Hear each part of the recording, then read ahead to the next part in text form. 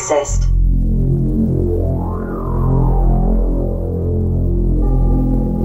Opening hangar bay. Hello everybody, hope you've had a good day. Mech Arena Central here, and I'm trying something a little bit different here today. So I'm playing around with a new toy, which is my Stasis Beam 12 Carbine 12 Panther. And I'm not doing this live like I would normally do, I'm just going to do a voiceover, so that's why you may notice things are slightly different than usual. So guys, with this build, it's just a brilliant all-round build. It can stun and slow faster mechs, you know, like the kill shot, shadows, things like that. Anything that's running javs is done for when this thing gets hold of it. So now we are fighting against a Lancer. As you can see, I use the wall as cover, and that provides an excellent chance for me to stun them, ready for the Carbine 12 to shred them up. Also, the thing is with the Stasis Beam, it deals a reasonable amount of damage on its own. So I'm running with Game Over and Grudge Dread in this clip here. We were doing a few tournaments just before it ended. And in the next fight, guys, you're going to see that I'm going to use this thing in PvP because we did run up against some Russian players. Tough ones at that as well. So, yeah. Now, like I said, what I'm doing is I'm just getting the Stasis Beam out and just slowing them down. Finishing them off with the Carbine 12. Definitely a fun build. I originally tried this on a Guardian, and again, that's really good. Guardian is more tanky, so you can sort of brawl more with it, but with the Panther you get the extra shield ability. You can apply the slow a lot better, so I moved over to this build. So as you can see, I died. I'm now using my kill shot with the railgun. Yes, I've moved it over to him temporarily because I've moved the rockets off of the Guardian and jumbled my hangar about a bit, just to breathe a bit of fresh air into it. So yes, absolutely rocking it with the kill shot at the moment.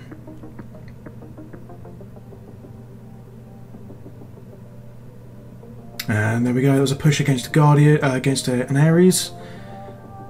Two Juggernauts, almost got him in one. Now you're probably thinking, why the hell has he got a shotgun on the side of the railgun? Well guys, I like the fact that it gives a louder thump sound when you shoot with it, which is kind of cool. But secondarily, as soon as you boost into an enemy, you can apply about 1000 to 2k damage in a short space of time with the shotgun. There's nothing that deals more damage at close range than Shotgun 2. I mean, to be honest with you guys, we're fairly limited with what we've got. So you can either run an RPG or a Shotgun 2, you know, something like that. Now guys, I took a little bit of a break from the game because I was finding I was getting a bit stressed out, especially with all the competitiveness with the clans and stuff.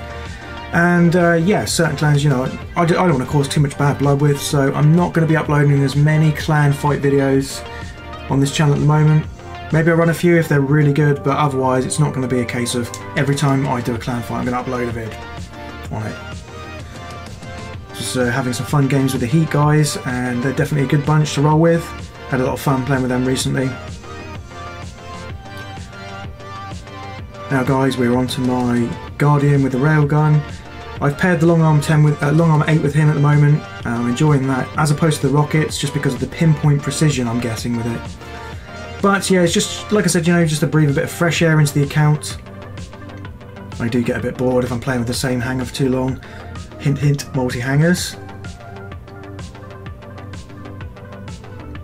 Yeah, weakening down with the long arm 8 and then just finishing off. In that case I was just helping my teammates out.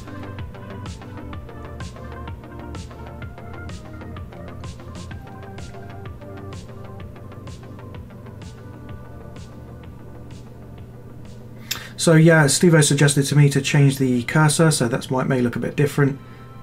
Usually I run the crosshair cursor, but to be honest with you, they both have the points in the middle. I'm just enjoying the change a little bit, you know, with the circle crosshair. It's just a small change, you know, livens things up a bit. Now guys, I've got quite a few videos planned because I've got some new builds I want to test out, and it looks like we're just about to end the game here. Trying to finish him off, but I didn't quite get it. But I did get first place in all 3 places. MVP ×3. Loving that. And the new build was the centre one I used the most, so it did the best for me. Now we're going to see this thing in a PvP situation in about 10 seconds, guys.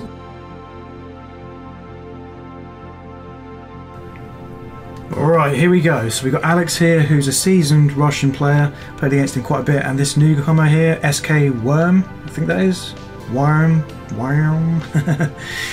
So yes, here we go. I decided that I was going to let the guys go in a bit faster, so I didn't immediately dash down. I decided to head up Alex as I saw he was in a kill shot, which is the perfect chance to showcase how this build stops a faster mech. And as you can see, he tried to back off immediately. I had the stasis beam applied to him and the carbine just finished him off. Now I decided to go for the bots before engaging with Worm. Thought I'd leave the other two fighting that. As you can see, Game Over's over there fighting the right side of the map.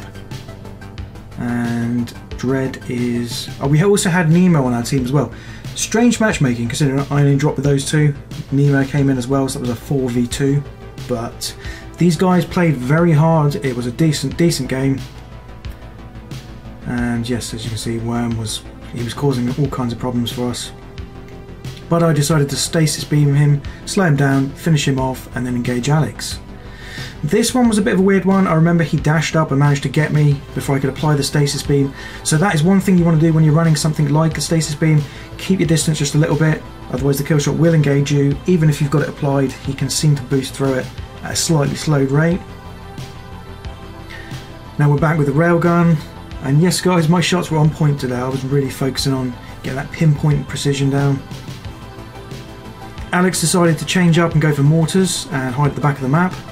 So he was a bit of a nuisance, but we ended up taking him out. For the meantime, I just left him and just focused on the bots, while making sure that I was hiding for cover the whole time.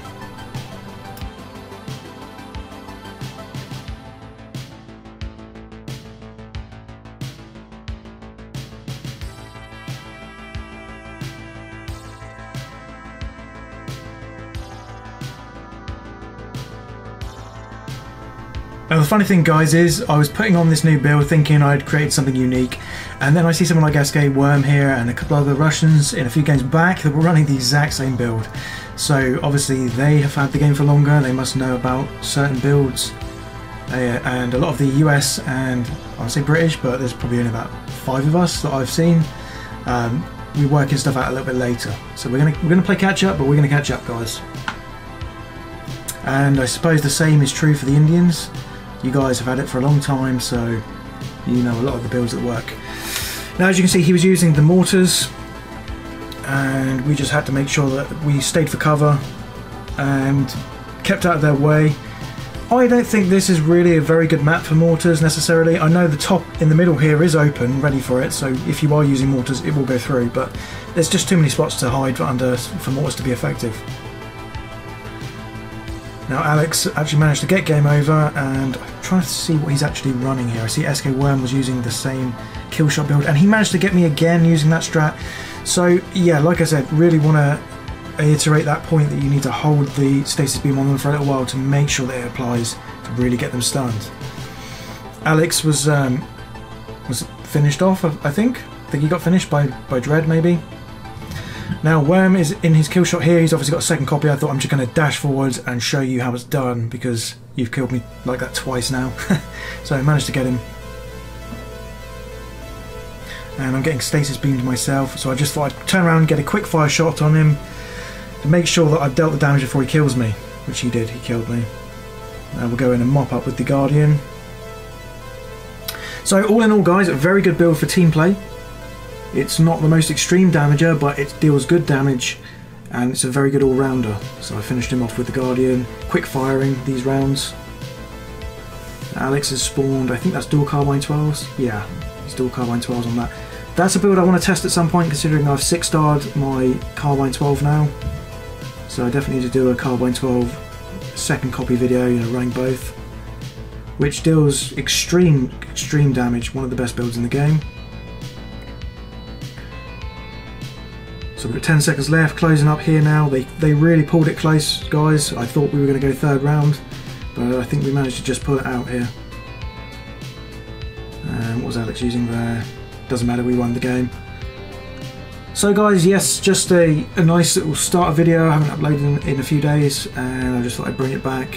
Hope you guys have enjoyed this video. I really appreciate when you guys like and comment on the videos, so please keep doing that, and I'll keep pushing out good content for you guys. Also, if you want to suggest anything, drop it in the comments below and I will look over it, add it to my list of video ideas that I've got planned, and yeah, we will get them rolled out, guys. So as always, guys, like, comment and subscribe, hit the notification bell, and I will see you guys in the next video. As you can see here, I'm just checking out our opponents before we end the game. Peace out, guys.